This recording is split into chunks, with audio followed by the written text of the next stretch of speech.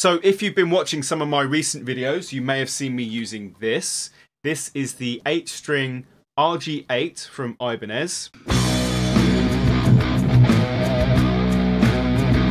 And today I'm going to do a review, and I'm also going to talk about the differences between playing a normal 6-string and an 8-string.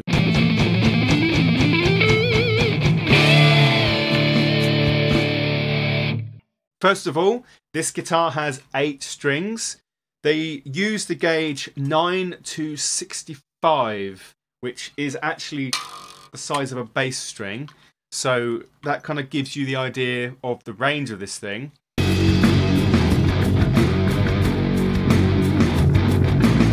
What will definitely make a difference to the sound is the two IBZ8 pickups. You've got one in the neck position, one in the bridge position.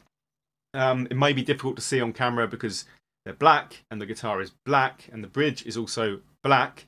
That's just a standard fixed bridge. Alright, so first of all, a little bit of background.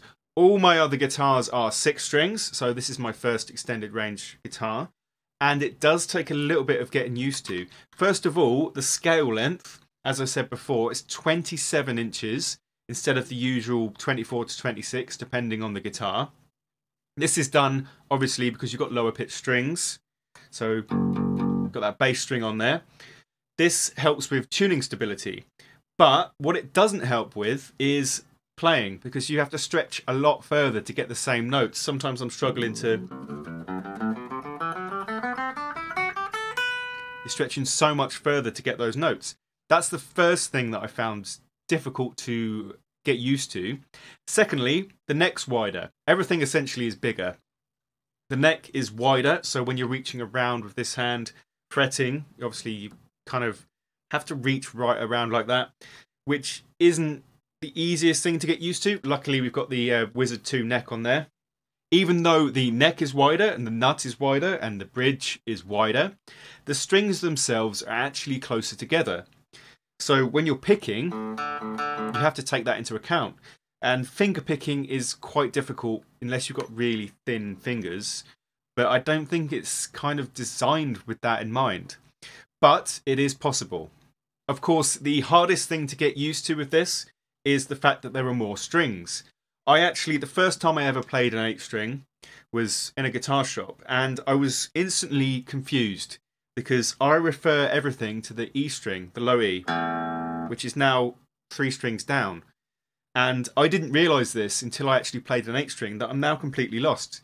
Because if you think, okay, bar chord on the 5th fret, on a 6-string guitar, that A bar chord would be from the lowest string.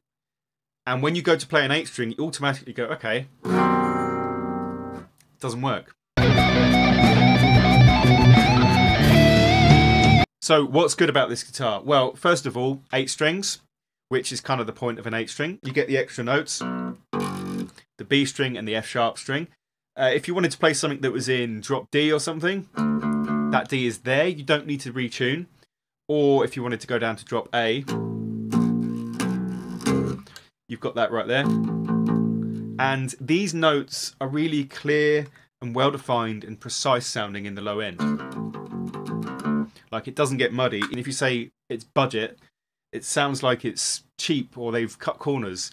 And they definitely haven't cut corners with this. I mean, the pickups are a little bit noisy.